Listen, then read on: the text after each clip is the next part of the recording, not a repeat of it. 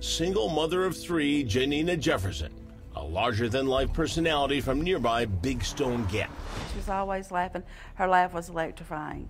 She was a loyal friend. Oh, gosh. Janina would tell you the truth no matter what. If you didn't like it, well, that's just too bad. She shot from the hip. She didn't play games. She'd tell you she loved you at the end of it. 38-year-old Janina was a jack of all trades. She worked the evening shift at the Appalachian Water Treatment Plant. She loved the water plant. She really did. This was a job that she had wanted for a long time. And she had a creative side. I love art. I always have. She painted store windows around town and had a design-your-own-glass business, all to provide a good life for her two sons and daughter. Janina was a hard worker, and her priority was these kids. So everything that she did was centered around those children. Then Janina met a man. I remember her being really excited and telling me that she had something going on, and I begged her to tell me what it was, and she said, "No, I'll tell you if it works out." And work out it did. His name, Eric Jones. And he came from one of the town's well-known and respected families. Do you think his family was attractive to her, the fact that his mom is a pastor and he seems to come from a big support system? Sure. His mom is a wonderful woman, very sincere, a godly woman. Before long, Janina and Eric were head over heels. They were always laughing and cutting up, and the way they looked at each other, Janina really loved him, and I really feel like he loved her. He was so caring toward her and so sweet. And sweet towards Janina's kids, too. For the couple, it was all good. Eric was going to be the new man of the house. But first, their wedding. Who was at the wedding? Oh my gosh, it was packed. Who wasn't at the wedding? It was absolutely beautiful. It seemed like these were two people who were meant to be together. Absolutely. Now, tragically, Janina was gone. And with no video surveillance at the water treatment plant, cops start at square one. They're interested in talking with everyone close to Janina. Everyone's a suspect. Janina Jefferson is dead, shot multiple times outside her job at the water treatment plant. Did you find the gun? Gun has not been located. Cops tell our Michelle Sagona they're looking at a number of people, but one person tops their list. Everyone's a suspect. But we went where the evidence led us to, and that led us back to Eric. Eric Jones, her husband. But could it be? He was the son of a pastor from a prominent family in town. He tried to be a second father to her three kids, but now he was wanted for questioning. I can place him in the area prior to the murder and also after the murder. But how?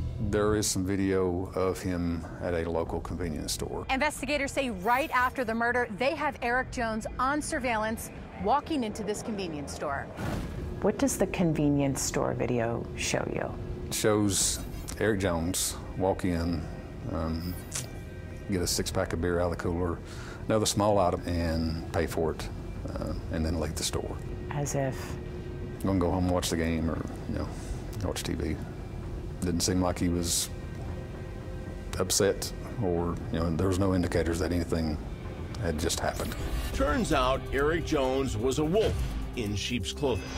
He's got a rap sheet a mile long. What did you think about her with a convicted felon? She told me the story, but she also told me things are different now. Let's give him a chance. You got to give him a chance. And I thought, okay, if you're going to, so am I. His history of crimes, serious. Attempted murder for hire. That's right, attempted murder for hire.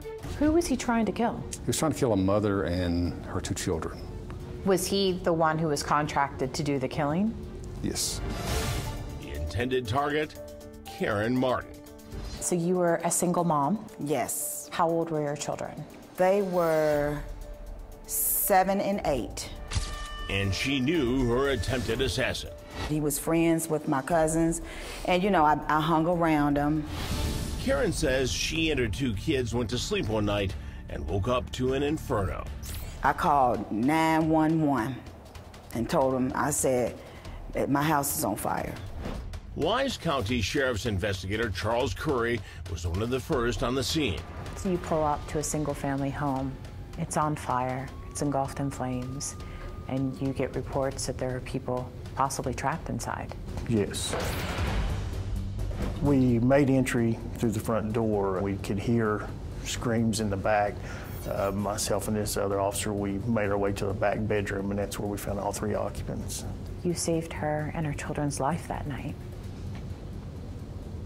That was our job. Is this really the first time you've recounted this in a long time? Yeah, definitely. Why is this so emotional for you?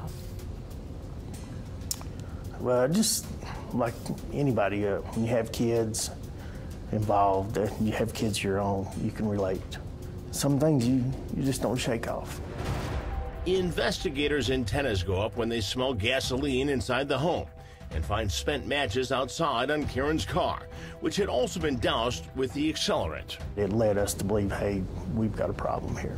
Did Karen have any known enemies? It was determined that she did, and it came out it was a murder for hire case. It was determined that there was 2 individuals who were paid with crack cocaine to burn that residence with those 3 people in it. Eric Jones was one of the suspects involved. Eric was not arrested immediately because he went on the run. Then, 2 months later, Eric Jones' luck came to a screeching halt when he was pulled over for a traffic violation in Texas, some 1,300 miles away. Wise County Assistant Sheriff Grant Kilgore spent 4 days in a car with Eric, transporting him back to Virginia. What did he say to you during that time? He said very little. He slept most of the time. He seemed very unconcerned about the charges he was facing. Did he seem remorseful?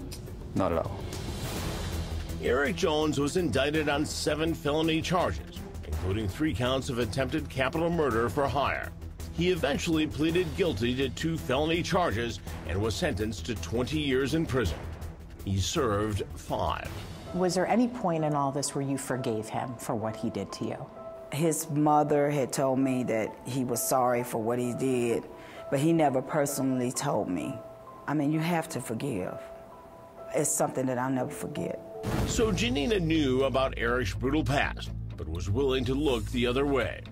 She loved him, wanted to be with him, and believed he had changed in the 15 years since he'd committed that awful crime. It seems like she saw the good in everyone. She did, and you know what, and when I met him, he was the nicest guy ever. Like if you had to write down things and check them off about somebody being reformed or whatever, he fits that. He did a lot of things for the community, a lot of things at church. It seemed like he had turned a new leaf. Yes, I believe that. And she forgave him. Yes. But 2 years later, the cracks in the foundation began to show. April says the beginning of the end started at a 4th of July party. She said that Eric had shot a gun off at the block party, and you know he wasn't supposed to have a gun, so she was really upset about it. At what point do they separate? I think she tried one more time after that with some hesitation that they were going to stay together. And then the next thing I know, she's crying every day and saying, all right, that's it. I can't do it anymore. Janina filed for divorce, and the day it was finalized, There was an incident where he attempted to allegedly strangle her. She told me that. And he came to the water plant, and she said things just got out of hand, and that she felt like she needed to get a restraining order. Eric Jones was arrested for strangulation and trespassing. A judge let him out on bail. Did she come to you and say, I'm afraid for my safety because he's stalking me? She did tell me that one time. She said, I've got a gun. She said, I feel like I need that for my protection. And she said, I'm really scared. I said to her, because I had seen the good side of things, I said, Janina, don't worry. It's going to be okay. But tragically, it wouldn't be okay. Janina is now dead, and Eric Jones is on the run again. Eric Jones is on the run.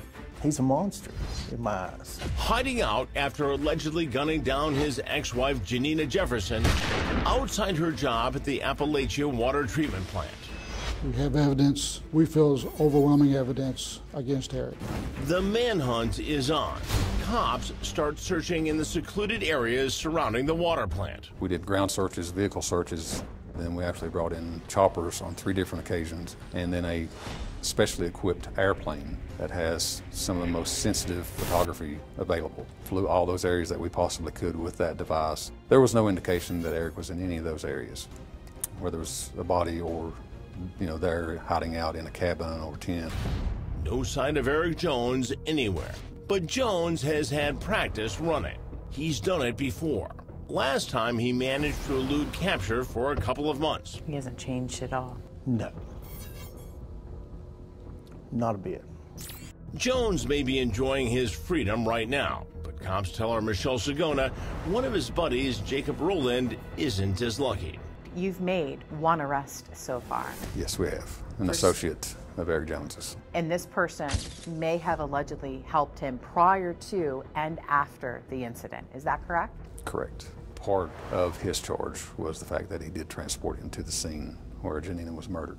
Do you believe it's possible there could be other people out there who may have assisted him? I believe that there is, yes. Has his family been cooperative? I have spoken to his mother, God-fearing lady. She has been devastated by what has occurred. And I feel that she's being cooperative with us as much as she can. We wanted to talk to Jones's mom, Pastor Sandra Jones, to see what she knows about her son's whereabouts. This is the neighborhood where Eric Jones has the most contacts. In fact, his own mother lives right here. This is the truck he used to drive. We have no idea if Eric Jones's mother or any of his family members have been in contact with him, but we thought we would knock on the door just to see if we could find out. Mrs. Jones? Michelle Sagona here from Crime Watch Daily. I'm here about your son, Eric Jones. Doesn't appear anyone's home right now.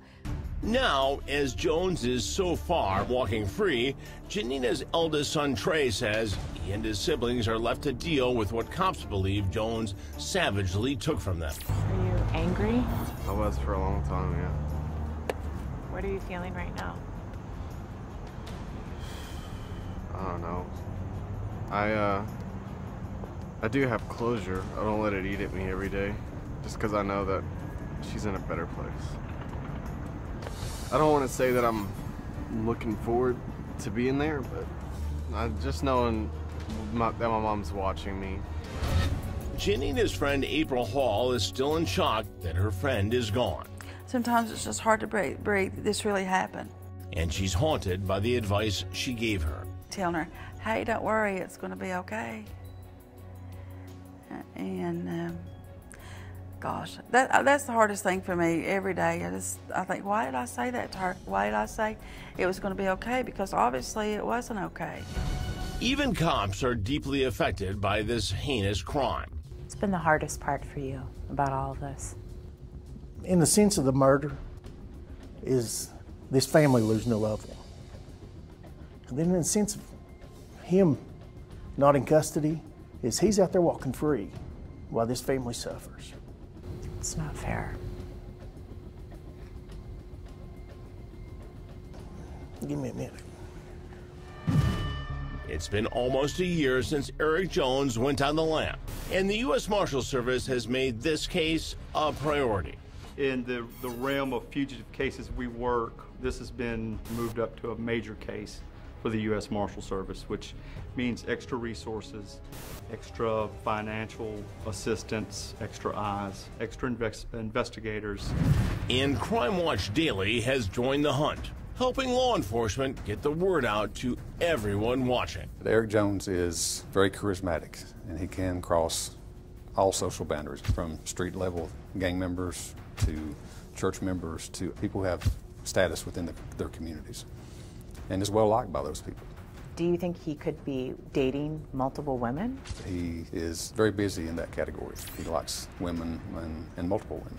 Somebody is dating him somewhere.